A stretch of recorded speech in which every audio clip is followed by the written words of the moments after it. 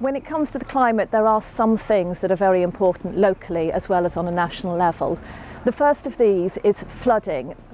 One of the things that the climate change will do is make the weather much more volatile, with rain coming in with different frequencies and different weights and distributions.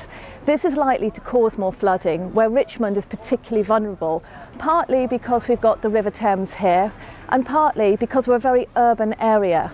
An urban area means we've got more concrete, more roads, and the water has less area to go, less drainage. With more flooding, that means that the properties and people here in Richmond are more at risk, and there is greater likelihood of sewage getting into the water.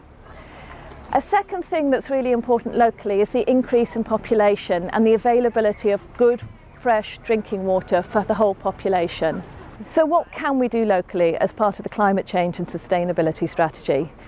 One of the first things that we can do is introduce sustainable drainage systems to avoid rapid rain runoff into drains and rivers and to improve the water quality.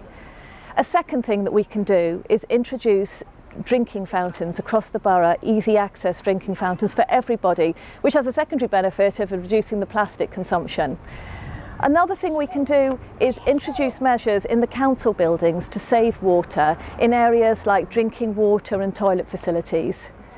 And finally, another thing we can do is to promote green infrastructure to reduce flooding by storing water in temporary ponds. What we really want you to do is help us make this the climate and sustainability strategy that works for the Borough of Richmond. So all of these are our ideas from the draft plan that we have.